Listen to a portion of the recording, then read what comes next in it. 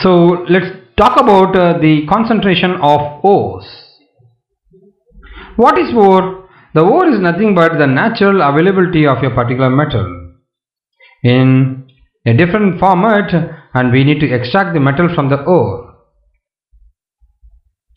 Here is the index. I am going to talk about the concentration of ores, the hydraulic washing, what is it, and afterwards the magnetic separation, froth flotation method, and finally leaching.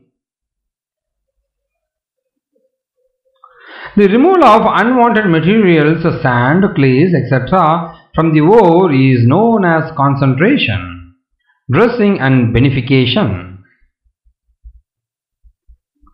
It involves several steps, and selection of these steps depend upon the difference in physical properties of the compound of the metal present and that of the gauge. The type of the metal, the available facilities, and the environmental factors are taken into the consideration for the concentration of ore. Some of the important procedures are described. The first one is hydraulic washing.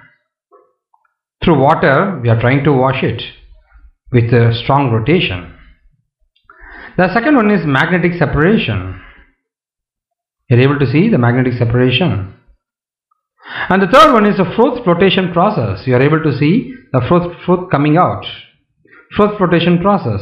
And finally, it's of leaching.